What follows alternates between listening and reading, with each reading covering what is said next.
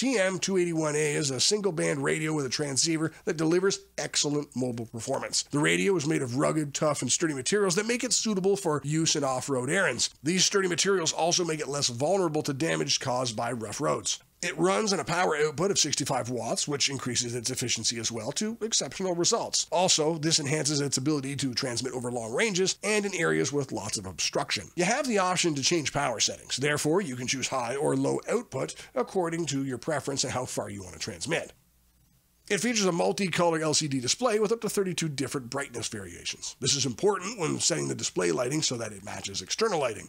More importantly, it also helps you see the display functions without straining your eyes.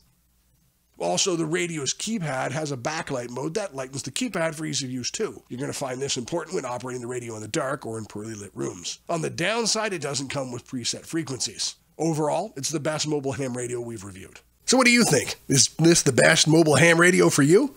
Or do you think another radio is better?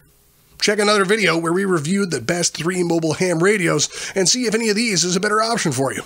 Tell us in the comments which you like the most. And don't forget to hit the like button and subscribe. Have an awesome day.